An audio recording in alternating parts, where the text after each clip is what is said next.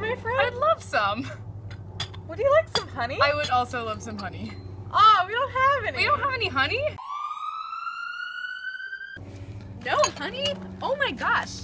Maybe that's because 42% of managed beehives were reported as disappearing last summer, according to the Honeybee Conservancy. That's the organization that we're trying to help support with our upcoming Tea for Bees.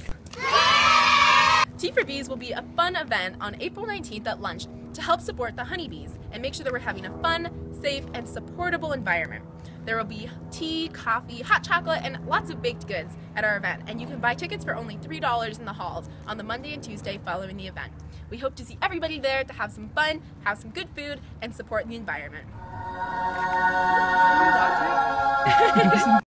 Ta-da! Hi, we're celebrating Earth Day, a day early.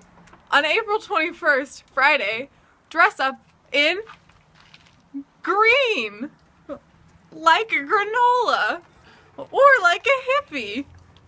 Wear hats and help us celebrate the Earth.